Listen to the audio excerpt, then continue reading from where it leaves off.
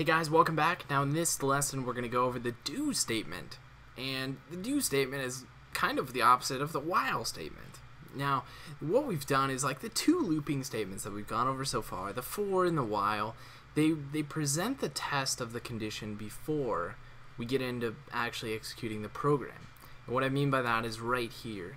It tests this condition here, and if that proves to be true, it moves on to the next part of the program statements. And if it proves to be false, it stops right there. Well, the do is a little bit different. So what we're going to do is we're going to take this out. And by the way, I'm working with the last tutorial's code. So if you're a little bit lost, download that or go watch the other tutorial. My apologies there. But what we've done is we've taken the while statement and we've put it just after our bracket that houses all this code here. All right.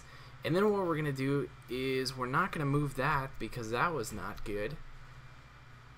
There we go. I think we're back to normal. So we move the while statement here. And then we're going to take this right here and delete that out and simply put do. And then it's going to start with this code here. So as you can see, we're going to do these program statements here.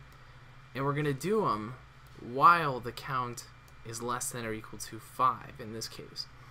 So it's exactly opposite from the while, where we tested a condition.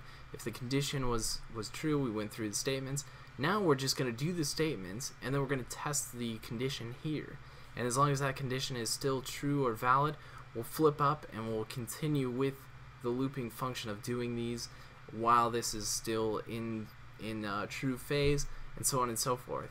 So now let's go ahead and run this, and we'll take a look. Well, let's put a semicolon here so it'll run. Let's go ahead and run this and see what our program is.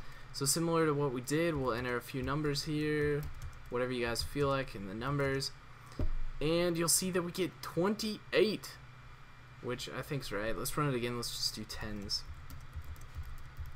Yeah, so the average equals 10. So it didn't affect actually how our program proceeded forth with evaluating 5 different numbers, taking those 5 different numbers, adding them all together, dividing them out to find the average, and so on and so forth, except for we just did it in a little bit different style where we actually ran it. So the only thing you got to watch out for is if you don't want to actually do anything before you test or validate or check the conditions of your program to make sure it actually needs to proceed forward. But there are some cases for this do statement, and you definitely want to know how to use it. So we are on to the next tutorial, and we'll catch you there.